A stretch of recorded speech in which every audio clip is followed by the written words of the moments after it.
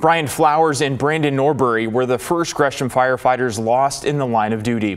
Flowers passed away on November 19th of last year after a battle with leukemia. He started his career with the Gresham Fire Department in 2008, serving the community for over 15 years. Norbury was also honored. He died on February 3rd, 2023, after he collapsed during a training session.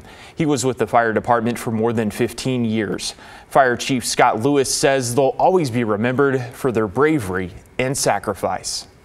Not everybody can do the work that Brandon and Brian did. It is a calling. It takes a special something to go into a burning building when everybody else is trying to get out.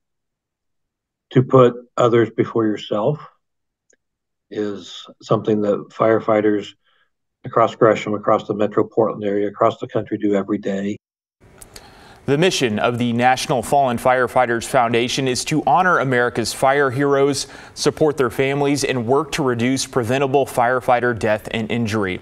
Hundreds of firefighters from around the nation who died in the line of duty were honored at the ceremony.